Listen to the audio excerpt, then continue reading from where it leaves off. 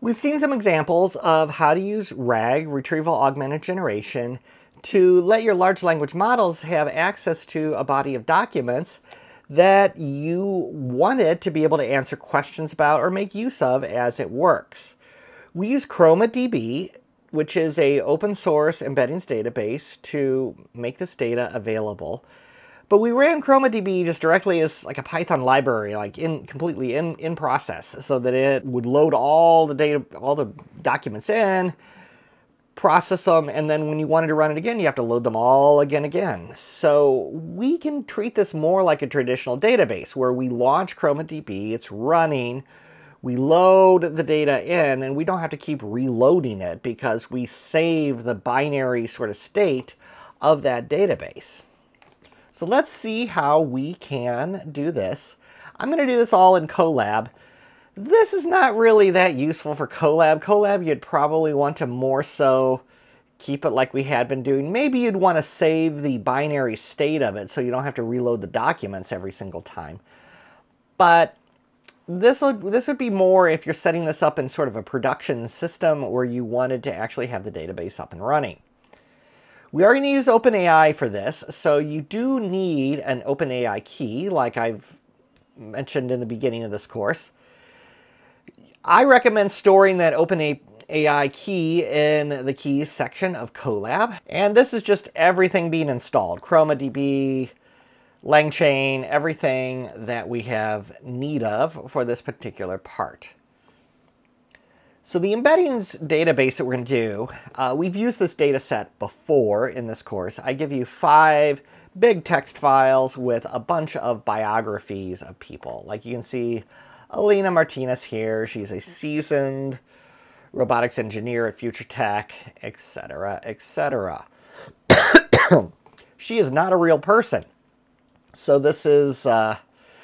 this lets us make sure that it's answering it from RAG and not pulling some famous person from the foundation database. The foundation model, I should say.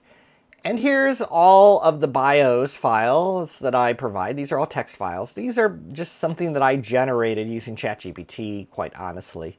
And they're sitting up on my data server for this course. We're going to load them into the ChromaDB database. We've done this before, so this is nothing new.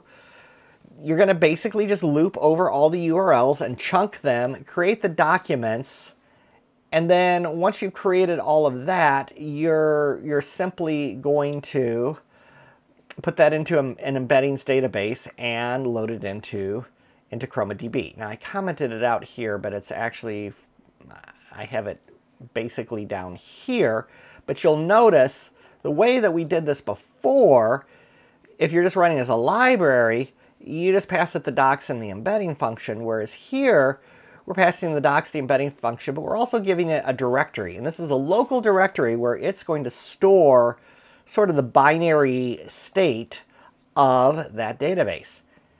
And then when we get the database back, we can see that it is, I mean, it's a Chroma database with default location, all of that. If you look at that binary, the path that you gave it, where it can store the binary state, you can see, I mean, that looks like a GUID as the file name.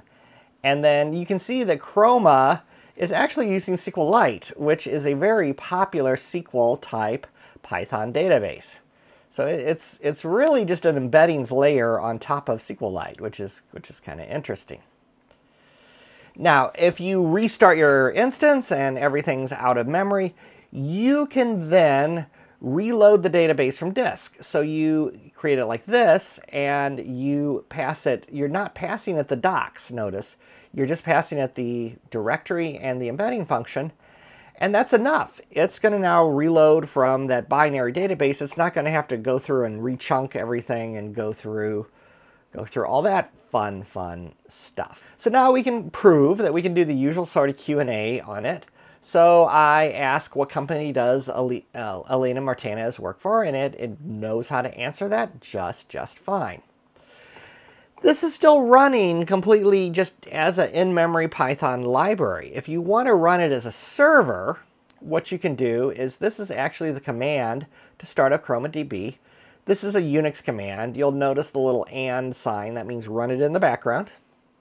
Now that we have that, we can open up a client for it and basically say, okay, 127.0.0.1, that's the local machine, port 8000, and we open up a connection to the low-level database that is running there. And now everything else looks really pretty much the same, and we can just query it and we get the same result. Except that this time it was querying the database as a running server. And that could be off on a very powerful machine. Maybe you have a whole bunch of clients coming into it. Thank you for watching this video, and if this was useful, please give me a like, consider subscribing to the channel so that you don't miss out all of the other things that I do for artificial intelligence and now Gen AI.